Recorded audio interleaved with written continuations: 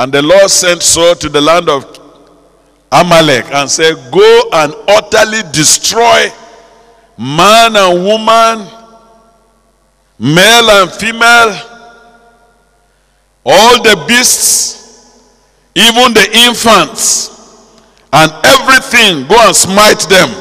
Utterly destroy all that they have, and spare not. But slay both man and woman, infant and suckling, ox and sheep, camel and ass.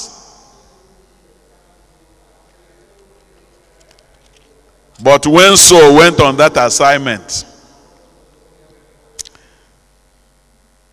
Saul went and did his own. Verse 9 says, but Saul and the people spared Agag. This is contrary to God's instruction. God said, go and destroy all. And he gave Saul an opportunity to go and do that. But verse 9 says, Saul was a disappointment. He was not a man. He spared King Agag. He spared the best of the sheep, and of the oxen, and of the fatlings, and of the lambs, and all that was good, and will not utterly destroy them, but everything that was vile and refuse, that it destroyed utterly. So Saul did something as if he went to represent God, but then the Bible says he only got there to do what he wanted. Sometimes when people are looking for elections, they promise the electorates heaven and earth. We will build you a bridge. We will improve your NEPA. We will do you good roads. We will give you free education. We will make food abundance. Nobody will sleep in thatch house anymore. We will do everything. And then we go and cast our votes for them, thinking he's a man.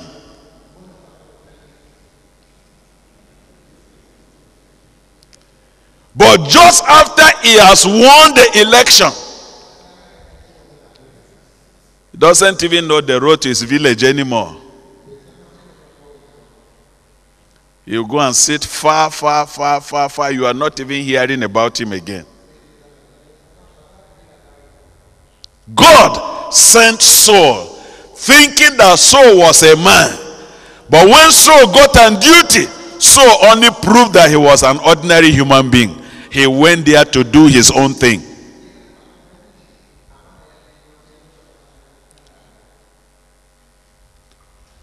So the Lord was going to do replacement. After God gave him a long rope and he wouldn't change, God was going to do replacement. In chapter 13 verse 14,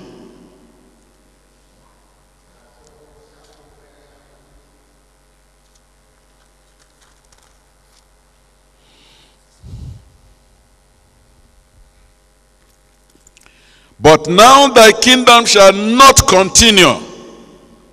The Lord has sought him a man after his own heart.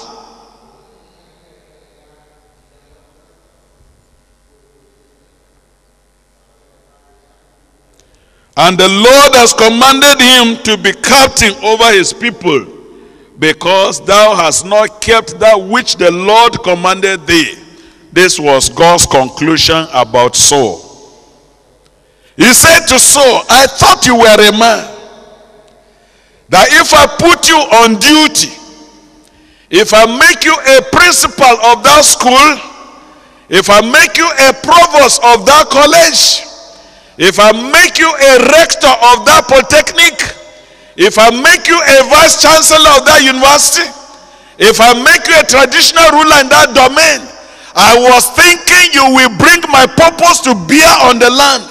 You will stand for me. You will bring righteousness. You will cause righteousness to reign. But I'm surprised. You took this opportunity to do your own.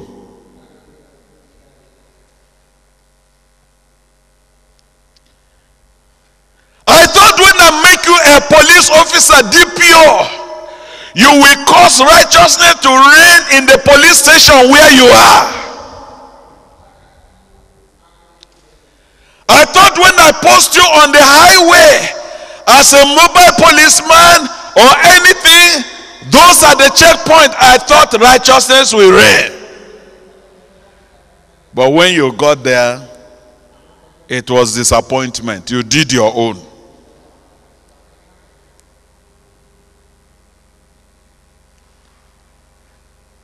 So the Lord decided and said, I will replace you. I just pray that instead of giving God chance to replace you, you will rather change in the name of Jesus.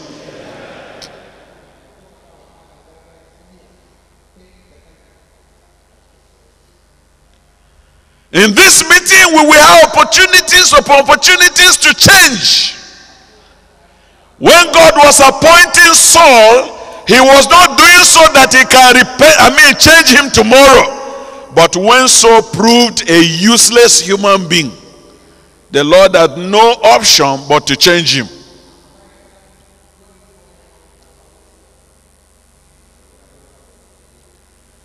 Some of our principals,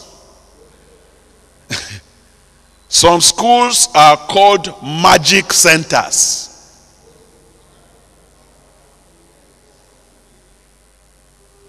Why are they called magic centers?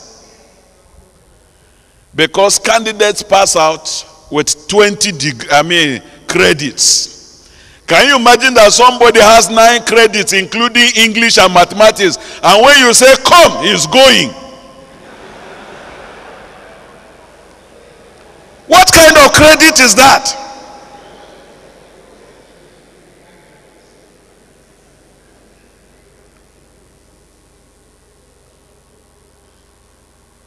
Sometimes we get a youth copper and you are asking him, write this thing. He doesn't know the spelling.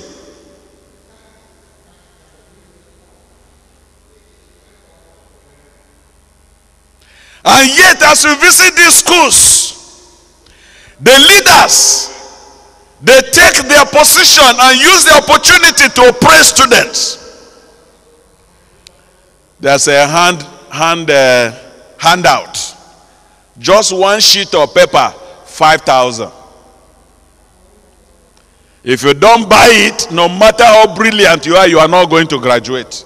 That is oppression. You meet some lecturers whom God gave opportunity to represent him. They are oppressing female students. They are saying, if I don't sleep with you, you will not graduate. This is the kind of life that Saul was living.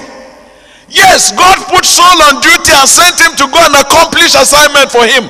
But when Saul went, he began to do his own. And the Lord said, because you have continued this way, I am going to replace you.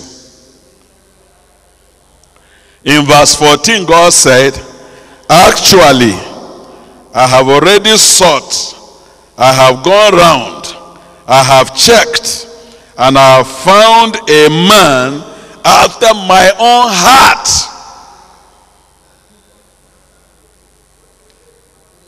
Chapter 14 verse 28 says, I have found a neighbor of yours that is better than you.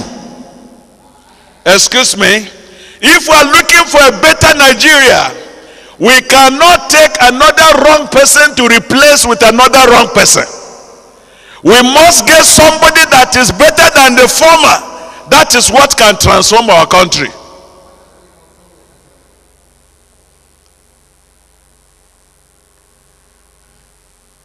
If the Lord has sent Saul, and Saul only went there to do his own thing, God cannot bring another person who will also go there to do his own thing.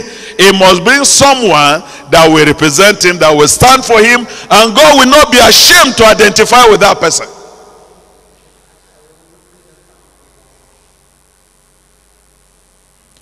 So when the Lord said, David is a man after my own heart. Now we are beginning to come to the point of, so what is man in the heart of God? In the heart of God, a man is not just a human being.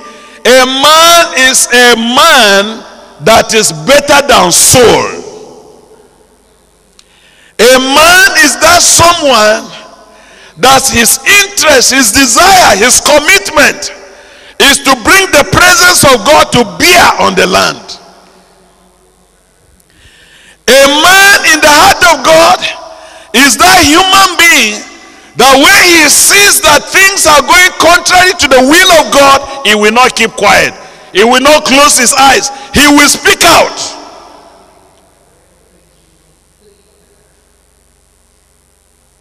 I found a man. And who was that man? It was David.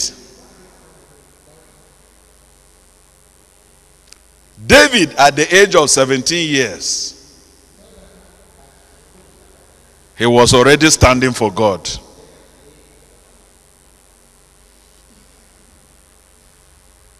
At the age of 17 years, David could oppose Goliath, who was a terror to the people of Israel. At the age of 17, David will not watch evil pass by. At the age of 17, it was impossible for Goliath to exercise wickedness over the children of Israel. David stood up to oppose him.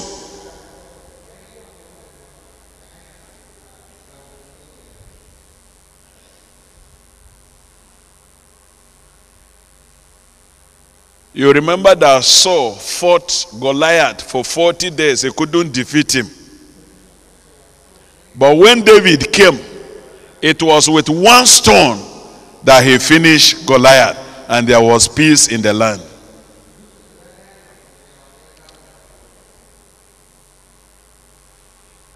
Our fathers, our brothers, our friends, look at the opportunity God has given you. Not just 40 days.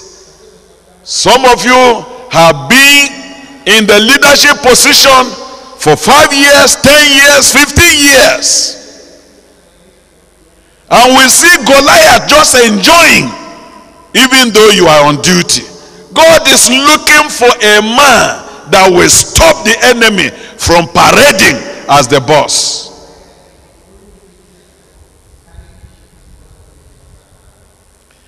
In the heart of God, a man is not just a human being. No? And a man is not just a male factor. There are some males, but who are females in their hearts.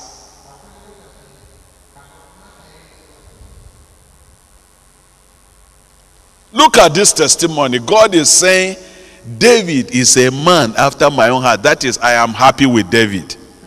Excuse me, is God happy with you? As a principal of a college, is God happy with you? As a traditional rulers, and you preside over land cases, is God happy with you?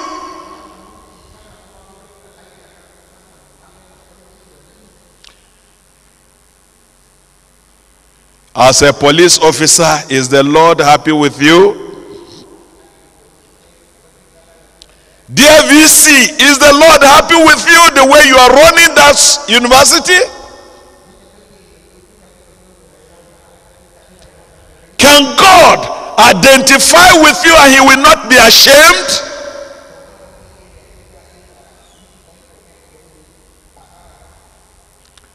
Some of us are young people, students. You are a man in the making. On your campus, is God happy with you? Are you not behind the several riots in the school? Are you not encouraging the activities of cultism? The Lord said, David is a man after my own heart. So anytime there was wickedness anywhere and oppression, and God wanted to stop it, he will send David.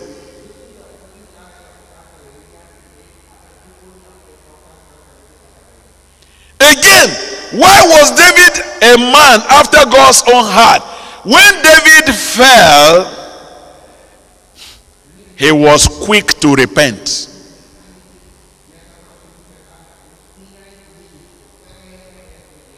David was not a man that will hide his own weakness.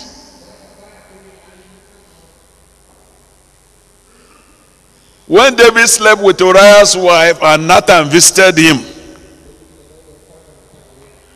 and Nathan spoke,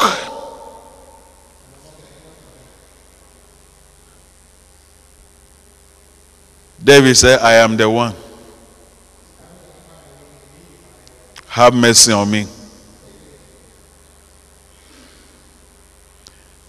Have mercy on me. I'm the one. I'm the one. Have mercy on me. This is what God needs.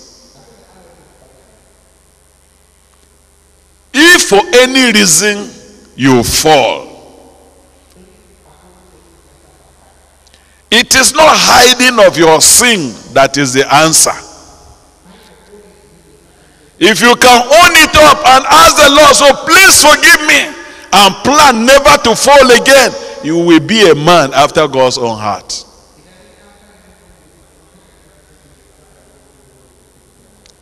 Again, we noticed that for David, because he was a man after God's own heart, even the tears, the weeping of David was a weapon.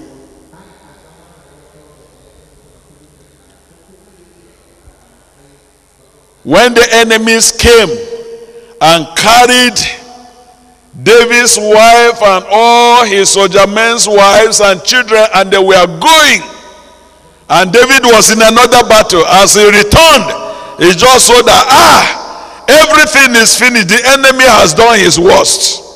The Bible said David and his men, they wept until they had no strength. And you know God heard that cry.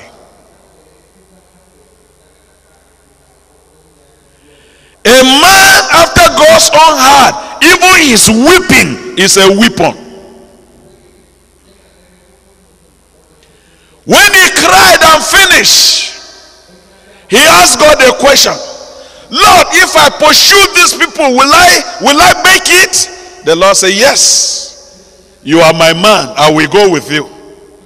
Pursue, and you will overtake and recover all, and there will be no loss. That's how David got up. He had 600 soldiers. As they began to go, 200 became too weak. They fell on the way. He just went with 400. Look, a man after God's own heart, even if he's alone, he's in the majority. Maybe in your office, you are like Micaiah, one man facing a host of evil people. Don't be afraid, the Lord is with you.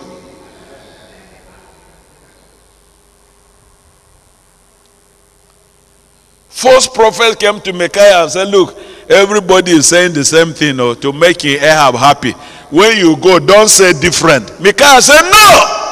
What the Lord says to me, that's what I will say. That's a man after God's own heart. Who among us will break tradition of evil in our land and change Nigeria for the better? When we are saying we need a change in Nigeria and you yourself, you are not changing, it's a wrong dream. It will never come to pass. Oh, that change must begin with me. If I'm doing something evil and I'm expecting Nigeria to be better, it's a lie. It won't work.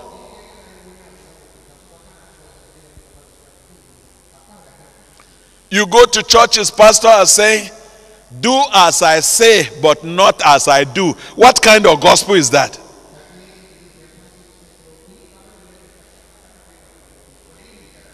Do you know that if you bring a dog on this pulpit and ask the dog to preach, the dog will still preach righteousness? Oh,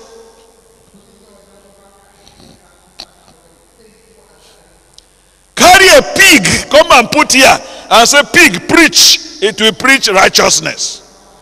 But when you want that pig to practice righteousness, it cannot.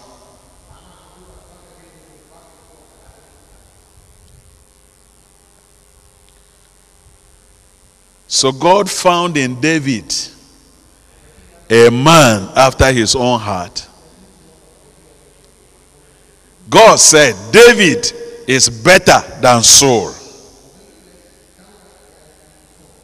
So God was going to use David to replace Saul. Even in this meeting, God is looking for people that he can use to replace the wrong men in big positions in Nigeria.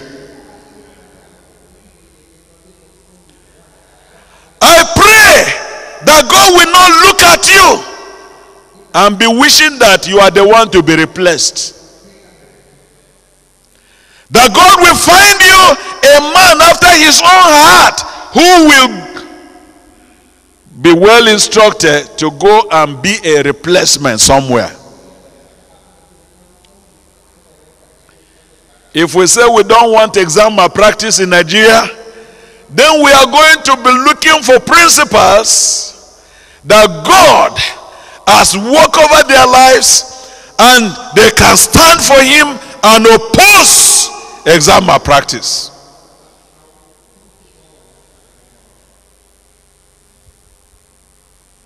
Let me ask you, was David not a human being? Was he an angel? Excuse me, was David an angel?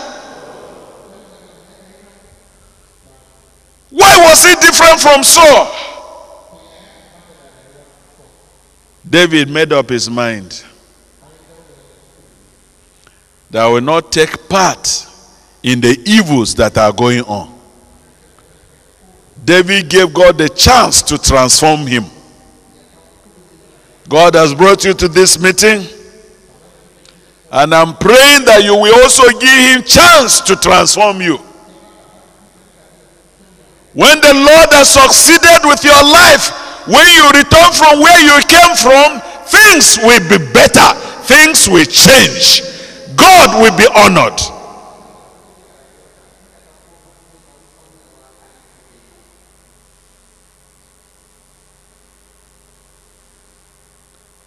I saw God comparing these two people. Say, between David and Saul, I prefer David.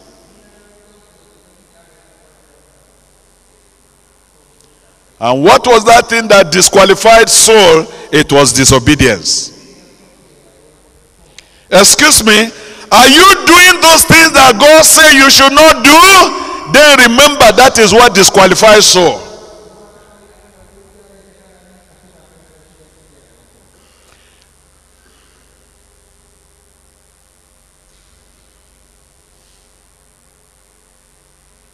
Some of you, once upon a time, the heart of God was on you. But when he gave you opportunities in life, you failed him.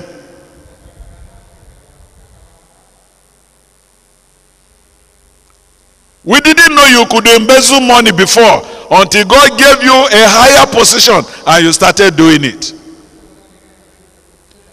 Now let me tell you, as you are beginning to do that, you should be ready for disgrace. God is about bringing revival in Nigeria, and all the sons of disobedience, they will have to give way.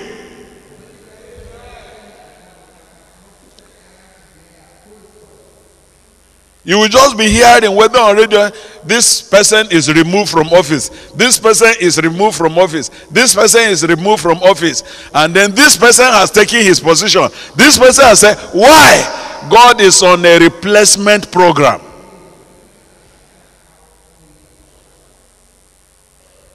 But you see, before we can get to that kind of point, We give you opportunity.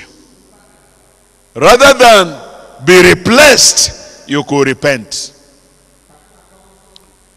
Rather than be kicked out of office in shame, you could say, Lord, I'm sorry about my own kind of life, and I want you to take over my life and help me.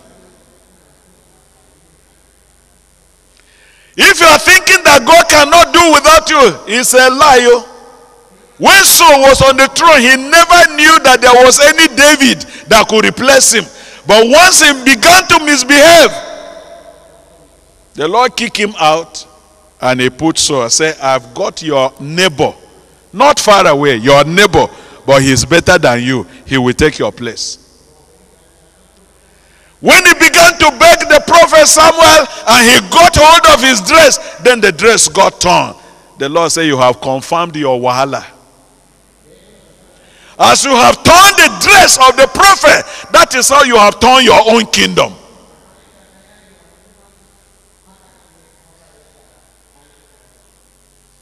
I pray that the Lord will succeed with us this morning.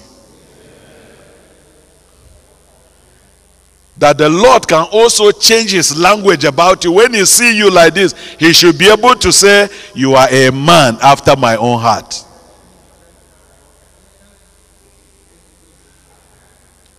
We will pray now.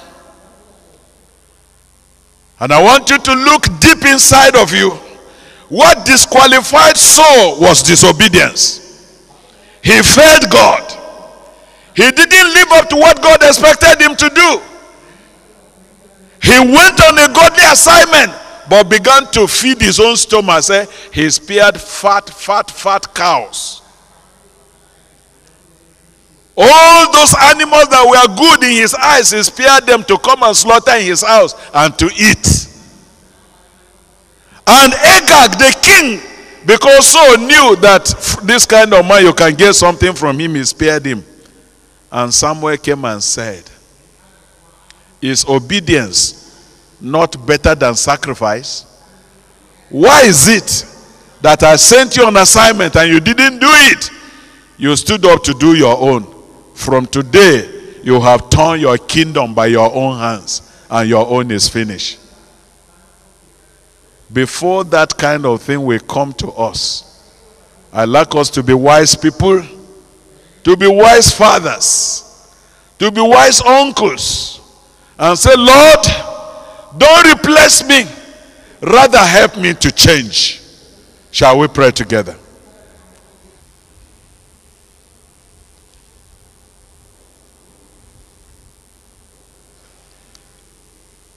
Pray that the Lord will succeed with your life.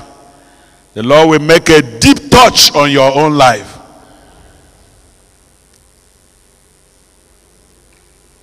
Holy Spirit, change us. Don't allow us, oh God, to remain in our wrong situations. Let the Holy Spirit do a work of transformation in our lives. Pray that the Lord will create hatred for evil in your own heart. Oh, so disappointed God. Lord, we don't want to disappoint you in our own generation. Help us.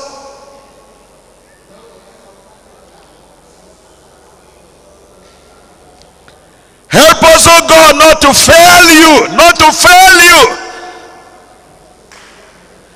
Not to abuse the privileges you have given us in life.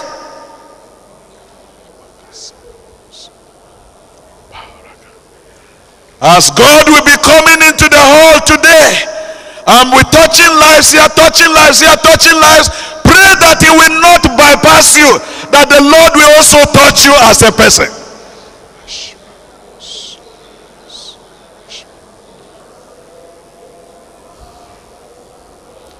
Oh God, touch my life, transform me. Don't allow me to go the way of King Saul. Make me a David, make me a man after your own heart.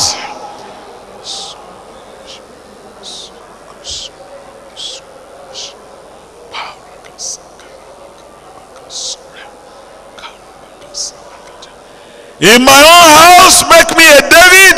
In my office, make me a David. In my ministry, make me a David. Lord, make me a David. Make me a man after your own heart.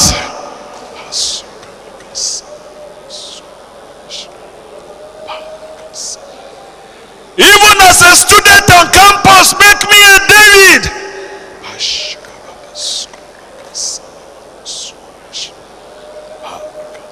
As a traditional ruler, Lord, make me a David. Change me, Lord. Make me a man after your own heart.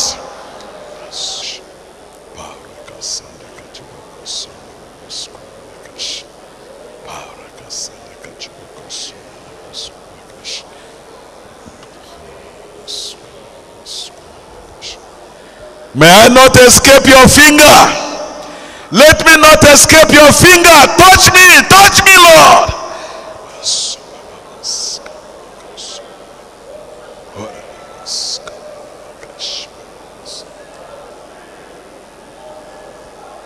Make me a replacement. Make me a replacement, but not to be replaced.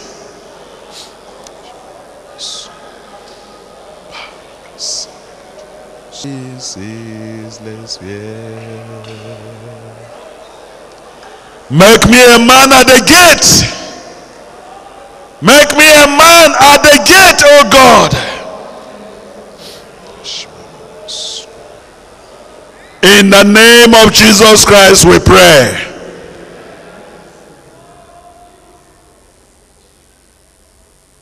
Father, we thank you for bringing us to your high table this morning.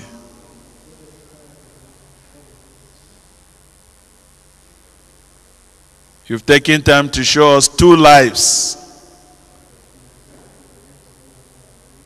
And you preferred one to another.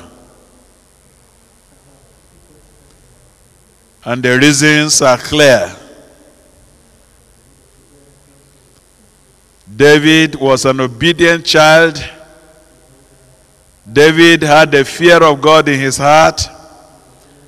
David was the one that will stand in the gate of Israel and Goliath will not prevail. David was the one that could end a 40-day battle in one day. But Saul, he was an disobedient traditional ruler. He taught his people how to commit sin.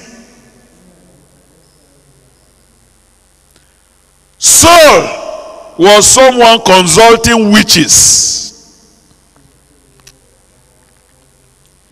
Saul was not afraid to perform the duties of a priest when he was not. And Saul, even when he fell, there was no repentance. Even when Samuel visited him and showed him his sin, there was no repentance. But when Nathan visited David and showed him his sin, David repented. God, we are praying this morning and asking that your visitation this morning and this day into our lives will make meaning in the name of Jesus Christ. That your coming in our midst will bring repentance. It will bring revival. It will bring change in the name of Jesus Christ. We will not waste your coming. Oh God, that we will not waste your coming. We will not waste your visitation. We will not waste your instructions. In the name of Jesus. Grant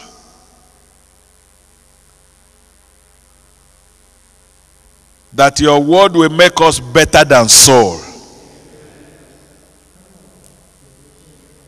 Grant that your word will make us men after your own heart. Oh Lord, we are asking That in our day you will not have a cause to say, and I sought for a man I didn't find when we are here. Find us in the name of Jesus Christ. Thank you for hearing us. For in Jesus' name we pray.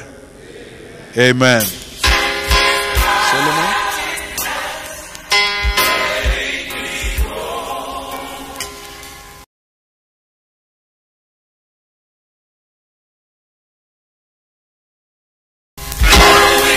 Living Seed Media brings to you God's Word, which is His comprehensive equipment for changing lives.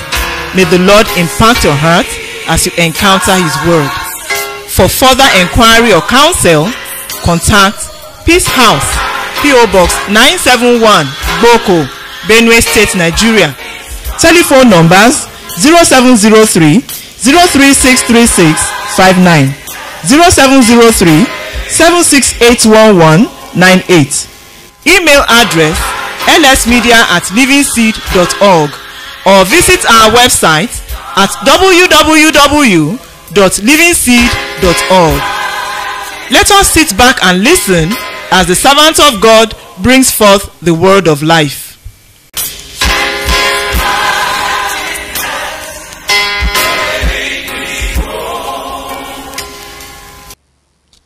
Esther chapter 2. We will read together from verse 19 of chapter 2. We will stop at chapter 3, maybe at verse 6 of chapter 3. I want to read from the King James Version.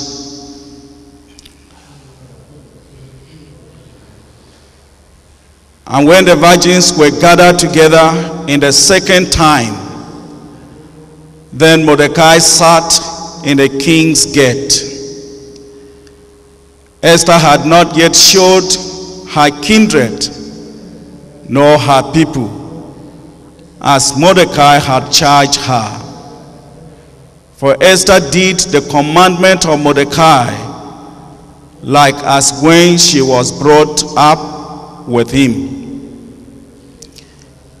In those days, while Mordecai sat in the king's gate, two of the king's chamberlains, Bigthan and Teresh, of those which kept the door, were wroth, and sought to lay hands on King Ahasuerus. And the thing was known to Mordecai, who told it unto Esther the queen, and Esther certified the king thereof in Mordecai's name. And when the inquisition was made of the matter, it was found out, therefore they were both hanged on a tree, and it was written in the book of the Chronicles before the king. Chapter 3.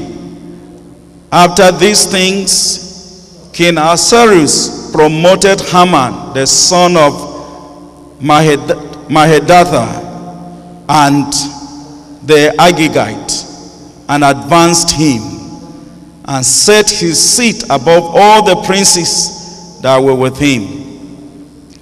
And all the king's servants that were in the king's gate bowed and reverenced Haman, for the king had commanded concerning him. For the king had so commanded concerning him. But Mordecai bowed not, nor did him reverence. Then the king's servants, which were in the king's gate, said unto Mordecai, Why transgressest thou the king's commandment? Now it came to pass, when they spoke daily unto him, and he hearkened not unto them, that they told Haman to see whether Mordecai's matters would stand, for he had told them that he was a Jew. And when Haman saw that Mordecai bowed not, nor did him reverence, then was Haman full of wrath. And he thought scorn to lay hands on Mordecai alone, for they had showed him the people of Mordecai. Wherefore Haman sought to destroy all the Jews that were throughout the whole kingdom of Ahasuerus, even the people of Mordecai. Praise the name of the Lord.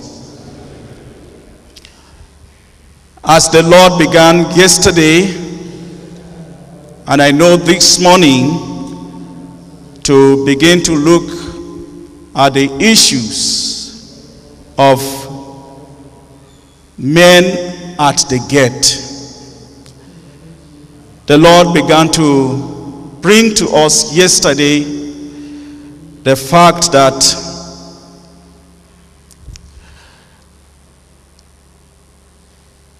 God knows each and every one of us, what we would be and what we would do. But I saw that the Lord wants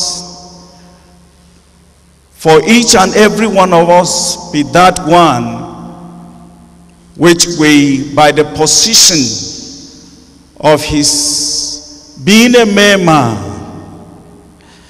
being the man at the gate, to have a very positive impact, not just for his own generation,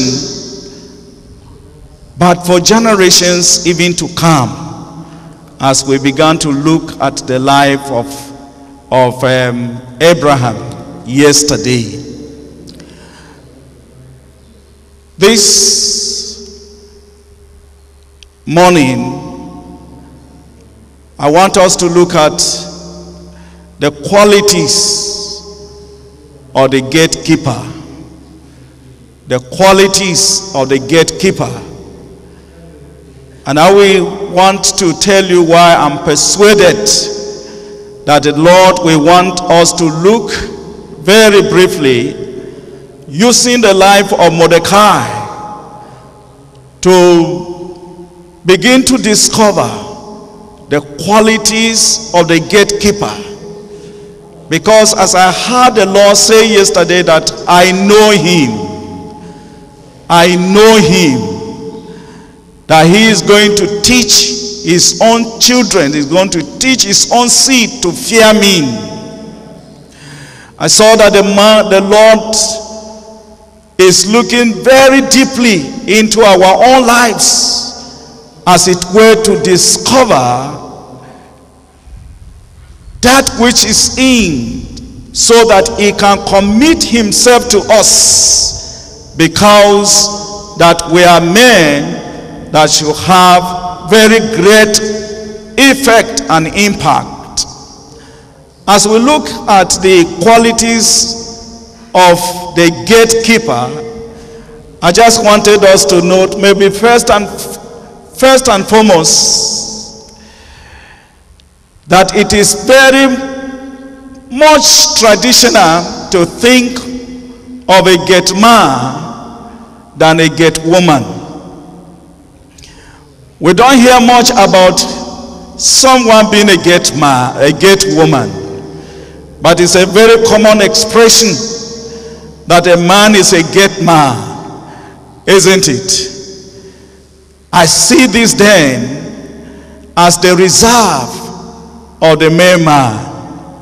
So when we are talking of the gate man, when we are talking of God placing men as strategic places, those that will determine what will come in and go out, those that will determine what will happen in the house, in the city, the Lord is thinking very much of the man. And so as we sit together under the Lord, we are trusting the Lord that as he threshes us, as he speaks with us, we will also develop the qualities of the get man that God is looking for. And as I looked at the story of Mordecai, whom we are going to use very briefly this morning, as we pray the Lord to impact upon our lives the qualities of a gatekeeper, that when the Lord looks at us, he will say, I know you. I have seen deep inside. I've seen your content. I've seen what is in you. I know that you will do this for the future generation and for even the present generation. I want us to know that I'm persuaded to study this. I got excited to study it because as I looked at it, I saw that God is intending to turn the gates to us. That whoever we are, in whatever position we are,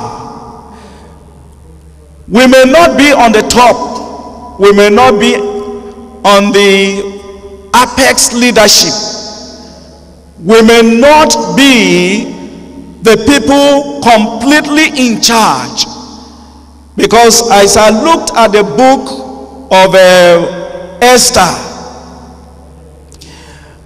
especially at the beginning, before God brought Mordecai even to the very high point, even to what we may call a promotion, that he was now in charge. Even before that, I saw that the influence of Mordecai was so much that whatever happened in the nation, Mordecai was quietly the key to it. So I'm noting that God is speaking to us. Many of us that are here, we may not be in very high positions. We may not be in very apex leadership, as I am noting.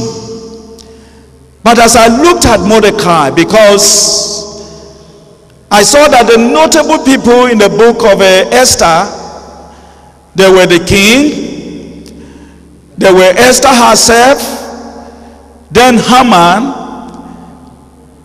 But whatever happened in the kingdom, I'm noting that even the rise of Esther, the very life of the king, the fall of Haman, the deliverance of the people of the Jews, the notable things, events that took place in the book of Esther, they were all hinged on the quiet labors of Mordecai. And when I saw it, I got excited that indeed God is intending to turn the gates to our locations. That's the place we are. Whatever position we are, will be the place of influence, the place that God very quietly will manipulate things. We get a hold on whatever organization be our Lord. God will use that position very quietly to be a position of influence, a position that it may not be published, we may not be so noticed, but it will be what we are, where we are, that things will be quietly manipulated, will quietly cause to happen. When I saw that, I felt that each and every one of us should just cultivate very quietly these qualities of a gatekeeper, as we are going to be looking at in the life of Mordecai. So as we read from verse 19 of Esther, we began to see that there are two qualities that stand up very clearly from Esther chapter 2 verse 19 through to chapter 3 and verse 6 that we read. There may be many other qualities of Mordecai as a gatekeeper that we may not be able to consider.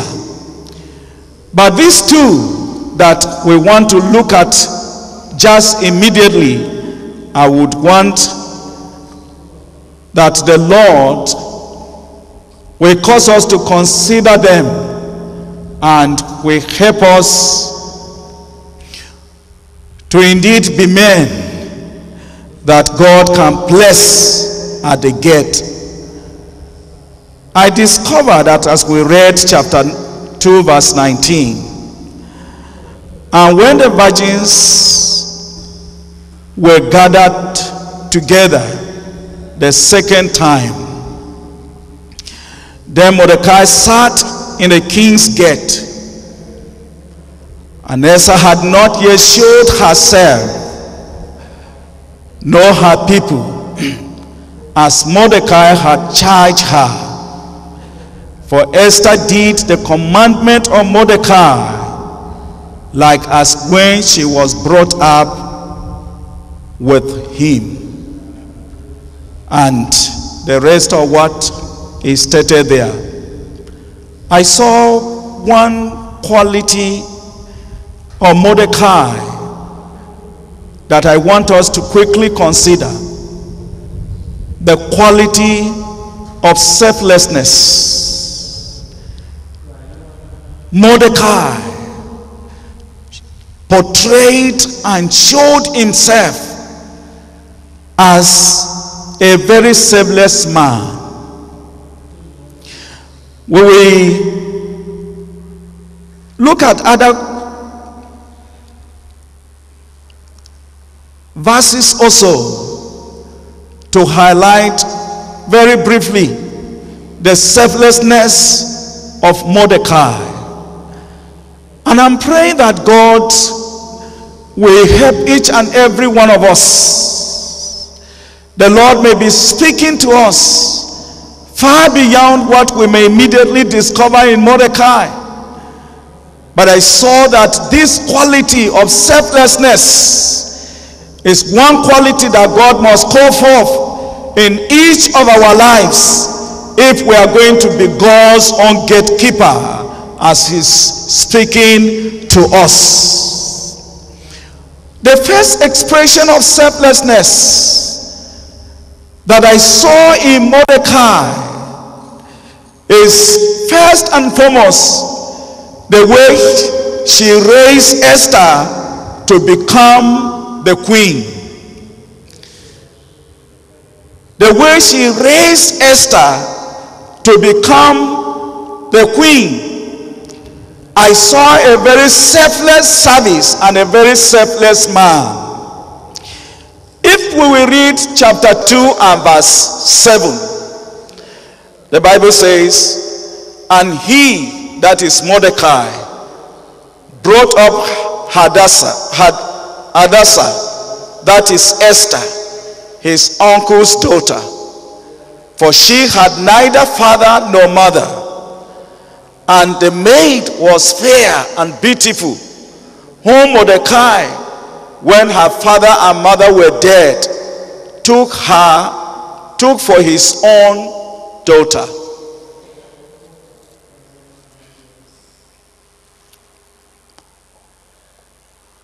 And we know that Esther was raised when she now came into the hands of Mordecai to eventually become the queen.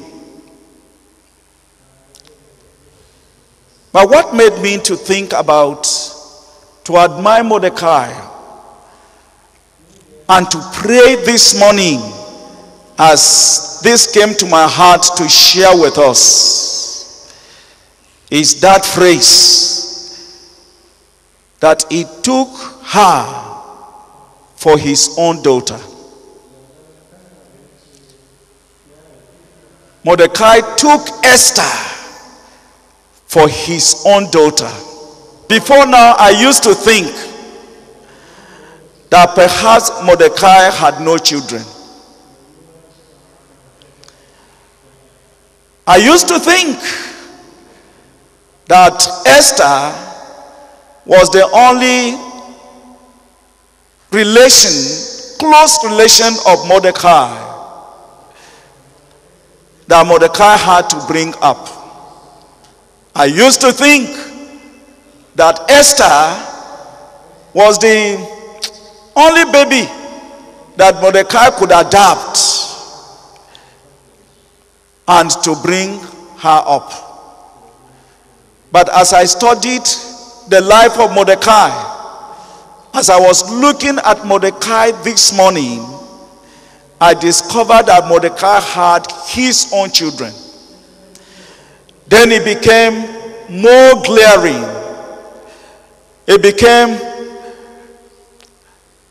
something very gracious to me to think that Mordecai took Esther as his own daughter and brought Esther up in such a way, in such a manner, that Esther became the queen. Let me show you that I've discovered that Mordecai had his own children, and that Mordecai, just like Abraham, was a man that God deeply also respected. For God to raise Mordecai to the position of becoming the prime minister of this kingdom, it is because of his selflessness. And I believe the Lord, that the Lord will raise us up from whatever positions we are, as he has brought us to begin to speak to us about gatekeepers. The Lord indeed wants to put us in charge. But may the Lord help us to begin to look at the fact that it takes a man who is selfless for the Lord to place at the gate. Let me just, before I read the scripture to show us that Mordecai had other children, let me note that, sincerely speaking, the gate man is a selfless man. Most gate men, they only open for others to go in and to come out. They don't have a bicycle of their own. And if they have, when they come, nobody opens the gate for them. They stand there day and night, and at the horn of every vehicle, the gate man is running, as it were, to open for whosoever he has checked and he can admit into the place of abode where he is taking charge. It takes a man who is selfless to be a gate man. But I'm saying, as it showed in Mordecai, in the raising up of Esther, Mordecai had other children. Look at chapter 10 of Esther and verse 3. To let us discover that Mordecai had his children that the Bible is calling his seed. Verse 3 says, For Mordecai the Jew was next unto King Ahasuerus, and great among the Jews. And he was accepted of the multitude of his brethren, seeking the wealth of his people, and speaking peace to all his seed. Do you discover that Mordecai had his own children? Praise the Lord. And do you see that he handled his children, his own seed, as Abraham handled his? That God made him a gatekeeper. A gatekeeper of the type of Abraham, as we discovered, was Mordecai. The Bible says, number one, Mordecai, he was next unto Ahasuerus, and was great among the Jews. Oh, and the Bible says, and all accepted of the multitude of his own brethren. How he was so loved. How when Mordecai was coming, everybody loved him, accepted him. When I saw that the Bible says, of all his brethren, all the Jews, they accepted Mordecai because he was so selfless. But I was noting that Mordecai had his children. He spoke peace to all his seed. And if Mordecai had his children, and Mordecai then brought up Esther the way he brought her up, it became a theme of very great impartation, very great example in my own heart. I just want you to think of the average Christian home. And all of us that are here, most of us are fathers. I want you to just imagine within yourself, and especially if you happen to have house helps or relatives that are not your children. They are not from your alliance. As it were, perhaps they are your cousins. Perhaps they are your nephews. Perhaps they are just distant cousins that you have brought to your own home to help you.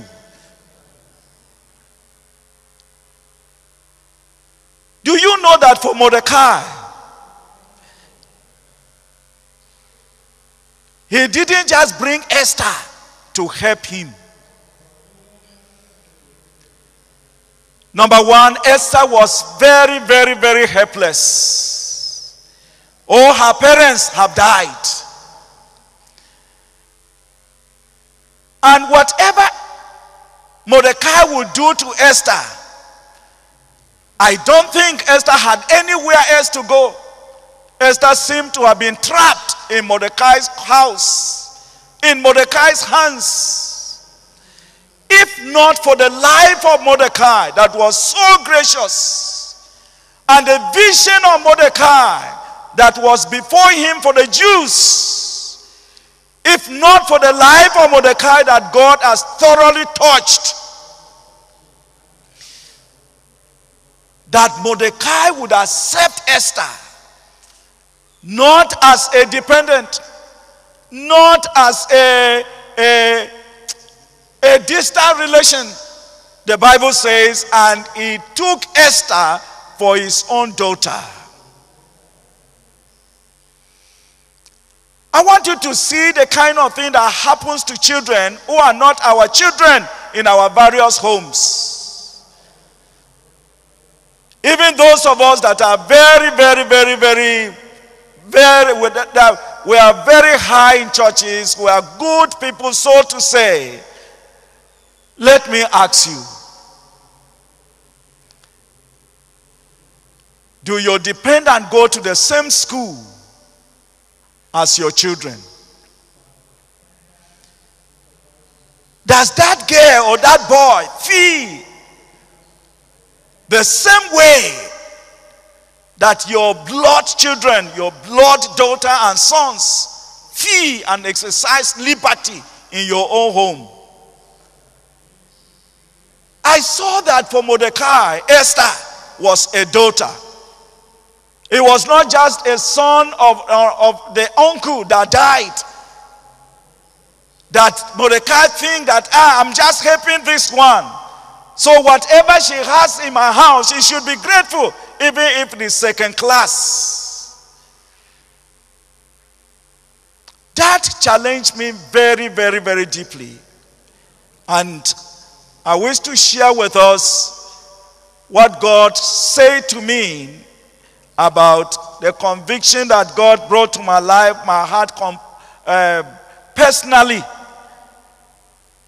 In this regard, when the Lord was challenging me, even though then he called it pastoral care, he was looking to me as it's a pastoral heart that I must develop. But when I read this of Mordecai, I just felt that if the Lord help us, the gatekeeping of our own homes being the most important and being the primary, that each and every man, each and every child that has come into our own hands, in our own homes, will be prepared for heaven, will be prepared for great heights, even as we saw Mordecai. I think it's very, very crucial and an aspect of selflessness that God will want us to check very briefly and pray about. Let me show you very briefly what the Lord for several years back showed me and convicted me about disciples that will come into my hands, dependents that will stay with me. I thought that God was developing a pastoral care in my own heart. But now I know that he's not just talking of a pastoral care.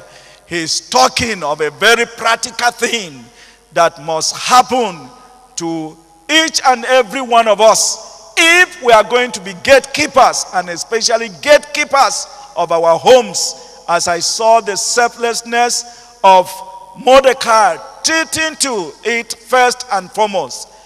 I want us to look at Second Samuel, and it should be chapter 12. 2 Samuel, I think it's chapter 12, where Nathan came to David. Is it 2 Samuel 12? Yes.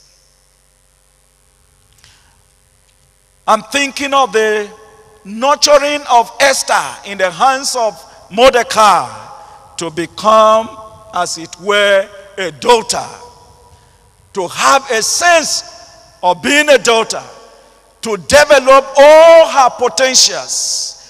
To develop all her beauty. To develop all her talents. And never to be spoiled in the hands of Mordecai. Esther didn't rebel, because indeed Esther was at home in Mordecai's hands. Let's look at chapter 12, the nursing of a soul, as it were, to become a daughter. And the Lord sent Nathan, verse 1, unto David. And he came unto him and said unto him, there were two men in one city, the one rich and the other poor. The rich man had exceeding many flocks and herds. Verse 3. But the poor man had nothing, save one little ewe lamb, which he had brought and nourished up. And he grew up together with him and with his children. And he did eat of his own meat, and drank of his own cup, and lay in his bosom, and was unto him a daughter.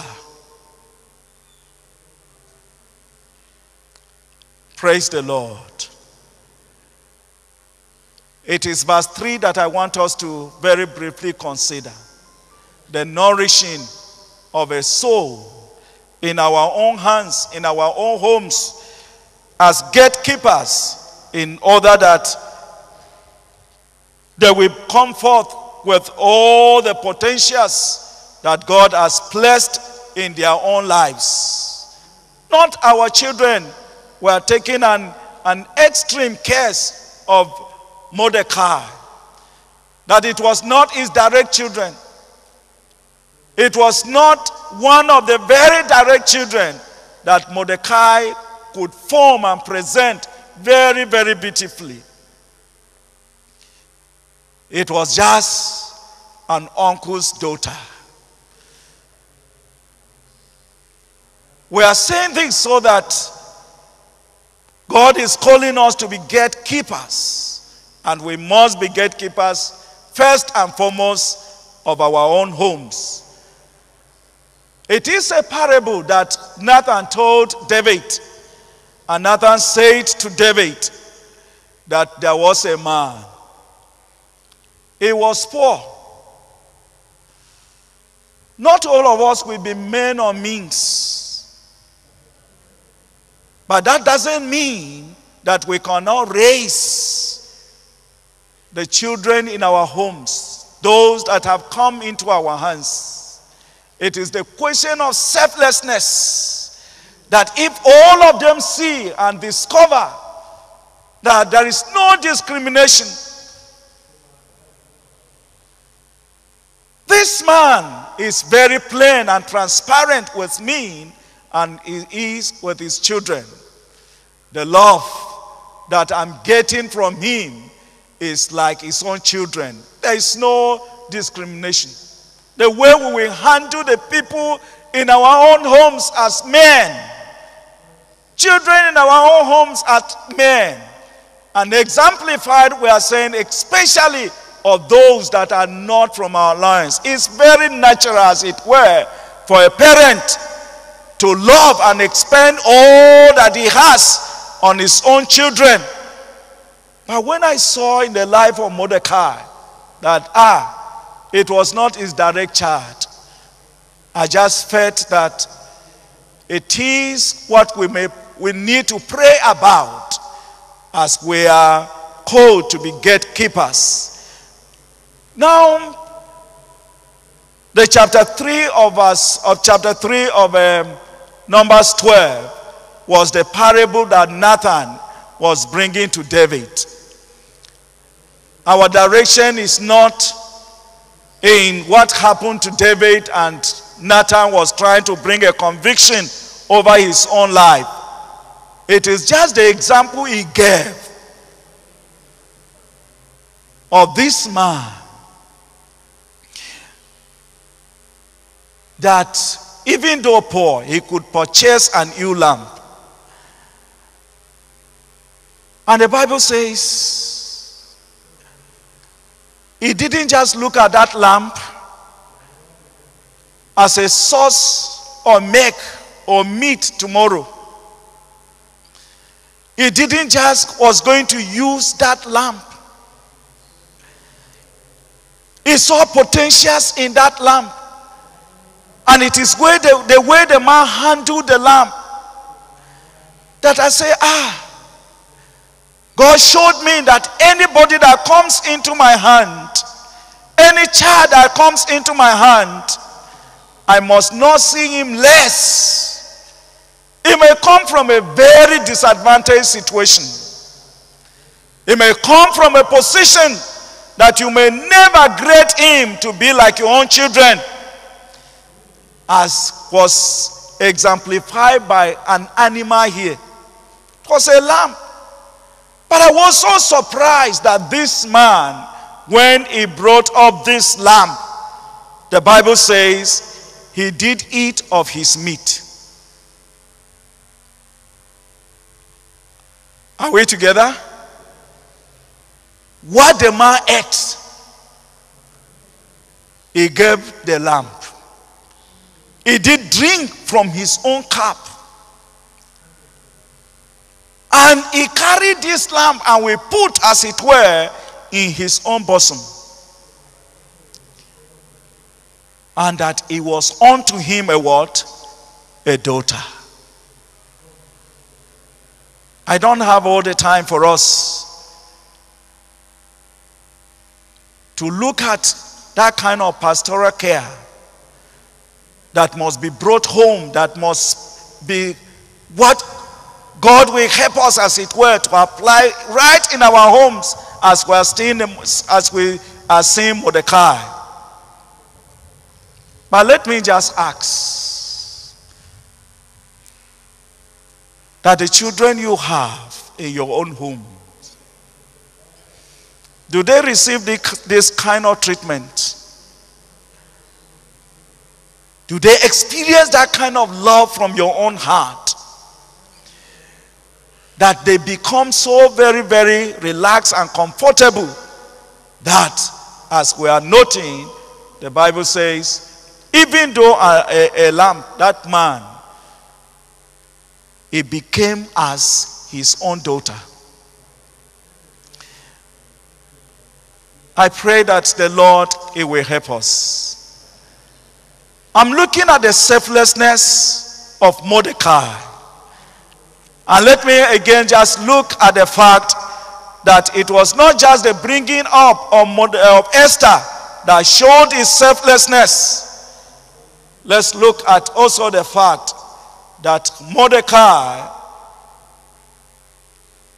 had no tendency of godfatherism. He had no tendency of godfatherism, a term that has become so very common in our national language now, as we hear it everywhere in politics. I saw that Mordecai didn't have that tendency at all in his own life. He was so selfless. As men, we are help to different people in different aspects, at different categories and different situations. But admire Mordecai. That look, Esther became a queen. Even though Esther became a queen, and Esther was raised to a very high position. But let's note what Mordecai was. What Mordecai still remained. Do you know that even though Esther was a queen, Mordecai remained a gatekeeper? Praise the Lord. Who made Esther a queen? It was Mordecai, isn't it? He made her a queen. And she is a queen. And I was bothered that Mordecai is content in being a gatekeeper. He's still sitting there at the gate. If you explain what happened to Mordecai, he's praying for he's praying for Esther. He's making sure that everything goes all right with Esther. But I didn't see Mordecai put in one single word for any personal gains to flow from Esther to him. Mordecai just remained a gatekeeper. For me to think that Mordecai never took advantage of the fact that now, or the girl that I raised in my own house is the one who is in charge. who is in charge, who could say anything and it will happen, whom if he just point a finger, things can move for me.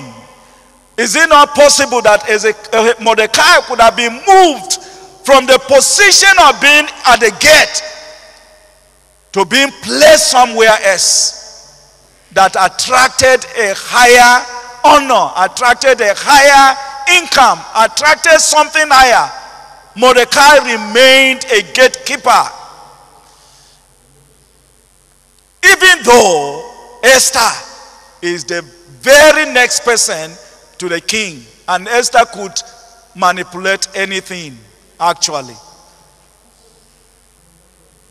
Can we think of this kind of quality that God is thinking of us as gatekeepers, as men that he wants to place in authority? I want you to think this. Just apply it. Ask in your own heart. If your own brother, just a brother, becomes something in government,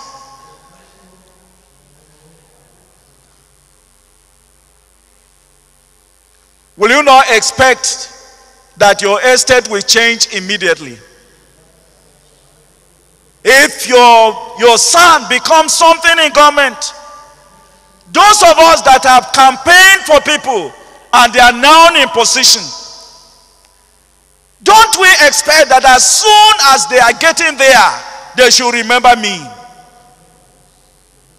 And it is very, very common, as we have noted, as we have seen in our national life, that people that have placed others in position, and if those men do not favor them, they seek for them to be removed, isn't it? You are all very familiar with what happens. But I want you to ask in your own heart. You may never be in a position to place somebody in a very high political position. But even the little favors you do to people, don't you want to take advantage of it? Don't you look back and say, this man should have remembered me because that I am the one who helped him to do this. I'm the one who introduced him. I'm the one who was one of his referees. I'm the one who spoke, as it were, to someone to remember him. I'm the one who trained him. It is the heart of Mordecai that I want us to see today. If we are going to be God's own gatekeepers, as Mordecai was. That he wrought great things in the land. Number one, the reason was because the Lord who knew him saw in Mordecai that he wouldn't take advantage of anyone. I was going to be looking at the case of Ziba. Ziba, there is a man like that, Ziba, in the Bible, isn't it? Do you remember him? The man that when King David decided to favor the son of Saul, who was a cripple, that son of Saul I think he had a servant called Ziba, isn't it? And Ziba was the son of Saul was the one who brought Ziba, as it were, even to David. But very quietly, Ziba was seeking to double-cross that man. And there be many of us. I want us to know that if God does not help us, that our lives, as it were, is that we are not, God has dealt with our own lives. Something has died in our own lives. That even though we would have taken advantage, would have seek advantage of others, or men that we have helped, but it is not in us to so think and to so push for and to remain content where God has placed us. I would want us to pray about this. Ziba, when he had one opportunity with David, when David was running, Ziba carried things and went and waited for David. And he gave one terrible report about the king's son.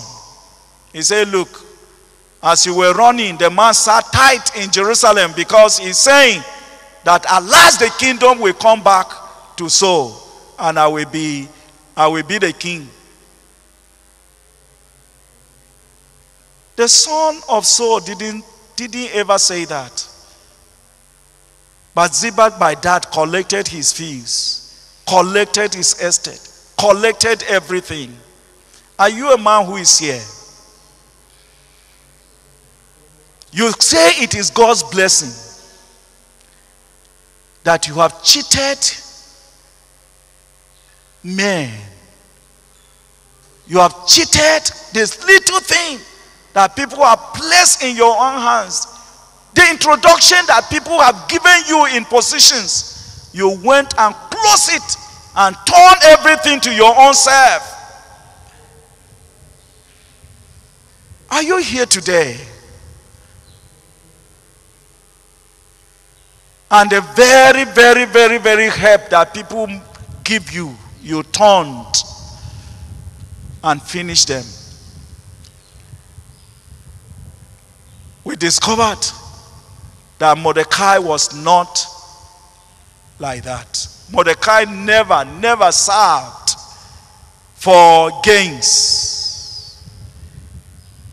He remained a gatekeeper while Esther was there. And he was doing his work very, very faithfully. He never served for gains. Look at what happened. The Bible says one of these days, there were some two people that plotted to kill the king because the king must have annoyed them or something. And Mordecai heard. Mordecai got to know about it. I'm just thinking of the sensitivity, the spiritual sensitivity of the man who will be a gatekeeper. But the father Mordecai did his work without looking forward for promotion, not wanting, as it were, to use it for his own very personal gains. Mordecai just felt that, look, as the king has put me here, like Daniel, he said, I would that the king will suffer no damage. Hence, when he heard that, and look at what he did.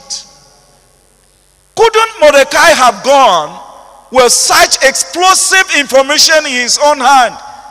He would have told Esther that, let me speak to the king.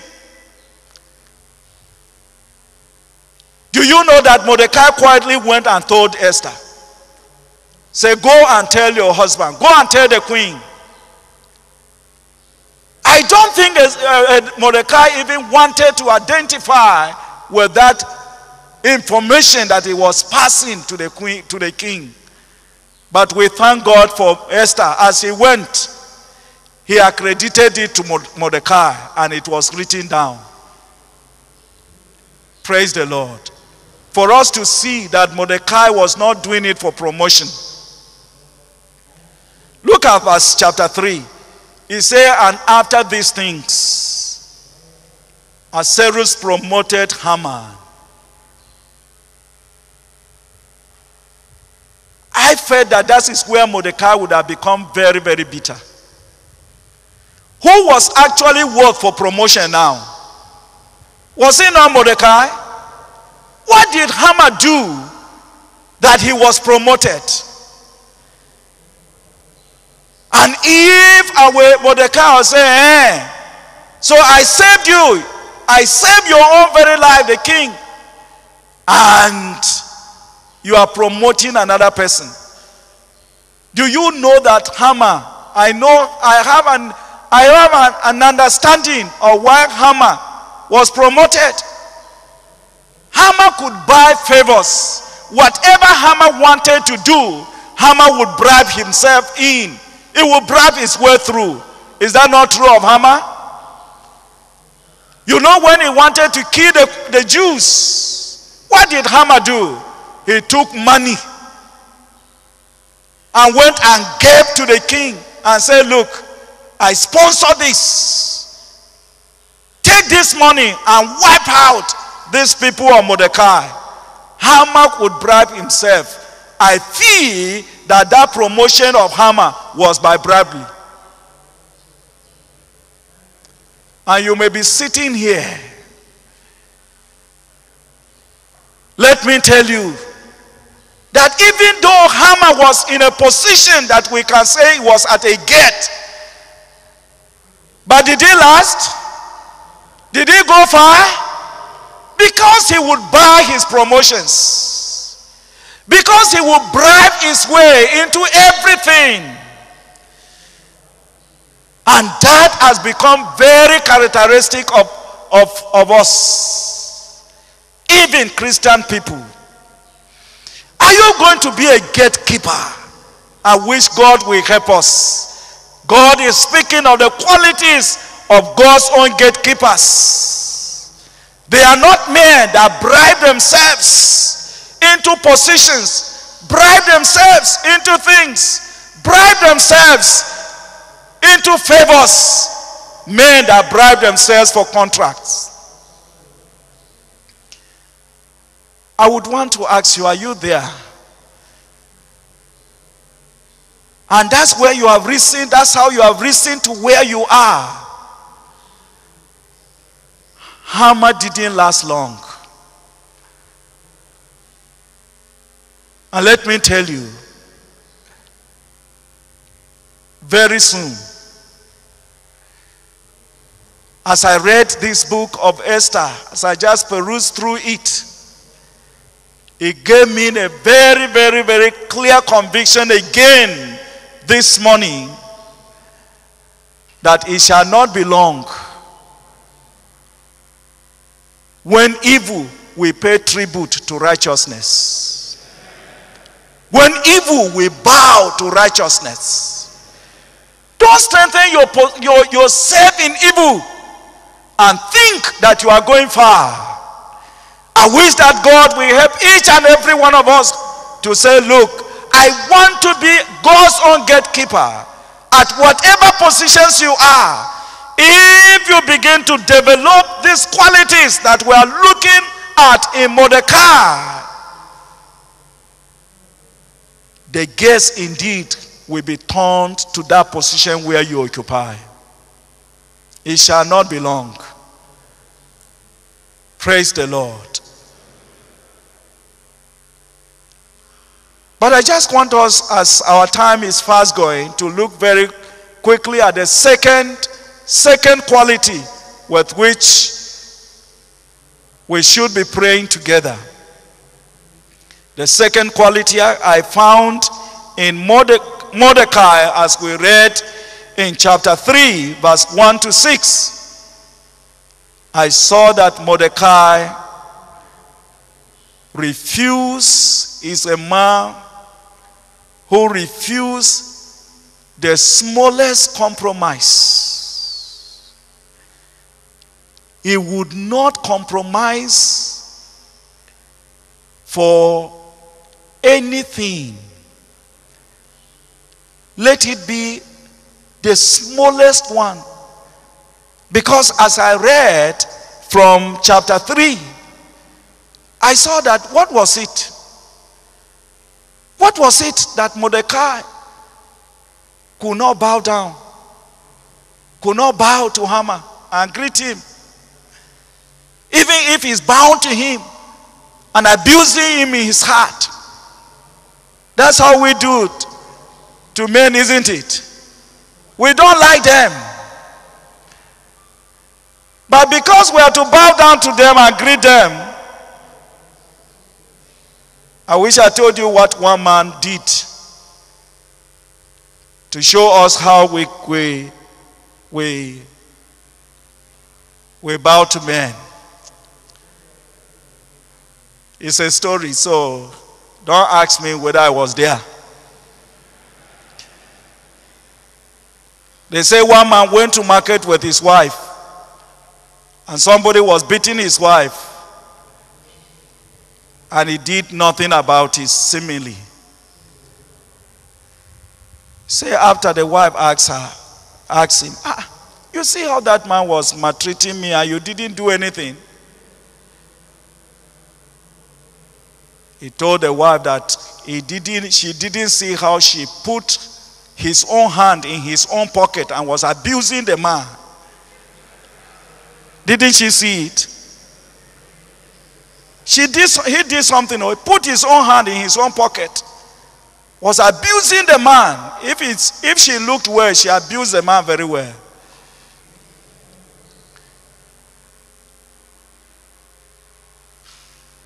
How we may just pretend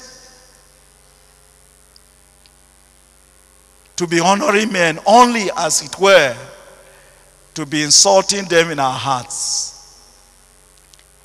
Mordecai could do that. He could have done that. He could have said, yes.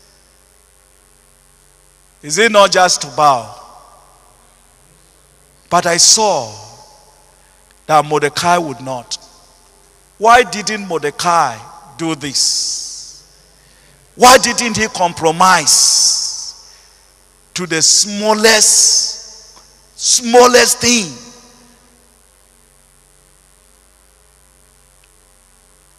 The Bible says when the people press and press and press, he told them the reason. And his reason touched me so much. If we are going to be gatekeepers, the Bible says, Mordecai said, look at verse chapter 3 and verse where he told them that because he's a Jew. What verse is that?